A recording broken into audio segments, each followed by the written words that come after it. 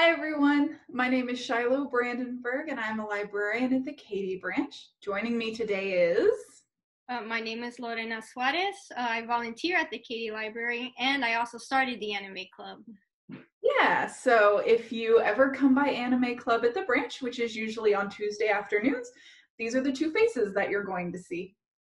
We thought we'd take this opportunity today to talk about some new anime that are starting this season. And for those of you who don't know, every 3 months is a different anime season. So we just finished the winter season and we're starting the spring season, and that runs April, May, and June. And there's some rollover, some brand new stuff, and there's a lot that I'm really looking forward to. So if you don't mind, I guess I'll go ahead and get started. Take it away. All right. So the first one that I'm really excited about is Tower of God. Now, this actually started as a webtoon rather than a manga, like some other things mostly do. So the artwork style is a little bit different, which makes it really interesting.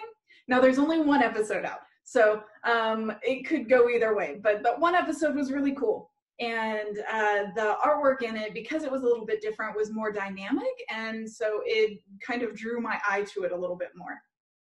The story follows this main character here, and he finds himself in this tower, and every level of the tower has different challenges, different things that he has to beat, and he's trying to get to the top of the tower to find the woman that he loves. And she actually is in the tower somewhere trying to pursue her own dream and her own goals. Now, along the way, he meets some of these other characters, and they're all trying to accomplish their own things. So there's some conflict, and there's a lot of action and monsters and cool stuff happening. And so I'm really excited to see where they go with this. It looks like it's going to be really cool. And now that you mention it, the animation looks a lot similar to like the webtoon. Oh, does it really? Yeah, a little bit. It looks like very similar. So I'm really excited how the animation, like how it's gonna look or how it looks. So yeah, it kind of makes it just like a little different from some of the other stuff that's out right now. Yeah, because you know how like some manga, like the characters are way different than like the anime. Yeah. But yeah, but I was taking a look at this and I was like, yeah, they look pretty similar. So yeah, it's gonna be really cool. And I think the second episode comes out today, so I will be watching that tonight. Well, I'll catch up. Changing gears a little bit, the next one I want to talk about is more of a rom-com, less of a fantasy action, and this is called My Next Life as a Villainess, All Routes Lead to Doom. And this is based on a manga that I actually personally own and I have been following for a couple of years. So I'm really excited to see that it got its time in the sunlight and it's being turned into an anime. The story follows this person here in blue with the earrings, and she is an otaku girl in the real world, and she dies and wakes up in this other world. And as she goes along, she starts noticing some weird things and discovers that she's actually in an otome game. And if you don't know what that is, that's a Japanese dating simulation game. And instead of being the main love interest of the game, she's actually the villain of the game. And she does not want to be the villain because the villain either gets exiled or gets killed, depending on what routes the main person playing the game takes. So she does all of these silly things, trying to make sure that no matter what happens, she's prepared. So for example, she starts gardening because she thinks that even if she gets exiled, then she can grow her own food and she'll still be good. And as she's doing all of these things, all of these kind of other characters sort of notice her and start being really interested in her, and she is completely oblivious. And so it makes for a really funny story, and I'm really excited to see what they do with the anime and how they kind of make those jokes bigger, I guess, like more in your face. I don't know, but I'm excited to see what they do with that. Yeah, this one actually, like, it sounds pretty cute. It looked cute. I'm a sucker for rom-com, so like I'm definitely gonna be watching this one for sure. I might catch up on the manga too, you know. I know, and I don't think we really had a good sort of rom-com, like new rom-com out in a while, because we had Fruits Basket, but I can't really think of any other ones recently. Yeah, Fruits Basket second season comes out as well this Oh, Uh, like this yeah. month? I believe so. Yeah, Oh, but they're cool. next month. I know that I saw it on here, but yeah, I guess we got to look out for that one too. I know. This season, this is gonna be a good season. So are you ready? Do you want to talk about yours? Yeah, I'm ready. What I'm going to talk about is Sword Art Online Alicization War of the Underworld. So it has a mix between a little bit of romance and a whole lot of action.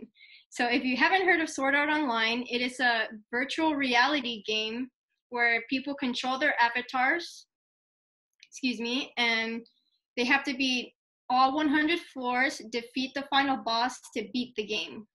But while people are playing this game, the logout button disappears, and so now they have to fight for their life because if they die in the game, they die in real life. So yeah, these people throughout the first, second, third season have to deal with this, and it has its moments, and it's really good. I can't say much because I mean, it's gonna spoil it, you know. So Yeah. there's a lot of action. There's a lot of like epic sword fights like throughout the anime, and it's pretty good. There's also a change of pace, you know, around second season where there's like guns involved. Okay. So that's as far as I'm gonna say, you know, because yeah. But I mean, look at how cool this poster is. Like, it's so awesome. Like, they've got, just so much happening, and you can just tell that it's gonna be really intense. Yeah, like new characters are introduced. You know, like sometimes when villains are introduced, you kind of hate them, but they're Mhm. also like lovable. It's like with a lot of these villains, you kind of just hate them. Like you don't really like them at all. You just straight hate them, you know. And I honestly, that's what I kind of like about this anime, because you know I always have that thing where like, oh, you know, like Orochimaru from Naruto or like Frieza from Dragon Ball. Like people will be like, oh yeah, they're cool villains or whatever, blah blah blah. It's kind of like, well, we don't have to like them because they're villains, you know. Like I don't Yeah. know. It's just this weird thing. It's like, now these ones you just straight hate them. You're like, wow, I hate this guy. Like, let's not like just kill him, you know, or Yeah. something like. You can leave now. That's fine. Yeah, he's a villain for a reason. Like, Yeah. yeah, so definitely like the technology like through the seasons kind of like drastically changes. So that's what I kind of like about this anime. You Yeah. know, like old school. Well, virtual reality isn't like old school, but it goes to like the old kind of virtual reality, like the first generation, and then it just, yeah, it just gets way more intense. So Very cool. that's my pick for this season. Yeah. I think all three of these shows are going to be awesome. So the shows again that we talked about are Tower of God, My Next Life is a Villainess, All Roads Lead to Doom. Roads Lead to Doom. I think the manga is all something about like all red flags or something. The name's like slightly different, so it throws me off. But so My Next Life is a Villainess, Tower of God, and the new season of Sword Art Online. Uh, Yeah. there's a ton of other stuff that's coming out too. Those are just the three that we're kind of most excited about. And I am super sad that My Hero Academia has ended for the season and that it's coming back. I think we decided October of this Yeah, year. October 2020. Yes. Okay. Yeah. Fifth season. So I guess I'll just wait, but that's okay. That means it'll come back better than ever. And it's always good to give the artists a break, or you end up in a Black Clover situation with like 2 straight years of animation, and I can't even imagine what's going on in that studio right now. Yeah. Or you end like Noragami, like that third season hasn't showed up like all this time, and I'm still waiting. Like Yup. what y'all doing? Come on. Yep. So, lots of good things are coming, and hopefully we'll be back in the library soon, and you can join us, and we can all watch these things together. We want to give a shout out to Crunchyroll. They're an anime streaming service, and they make it possible for us to have anime clubs. So they're the reason that we get anime shows to show people in the library, or they're the reason people are streaming Anime Club right now. HCPL just started a Twitch, so there's people streaming anime on there if you want to check it out.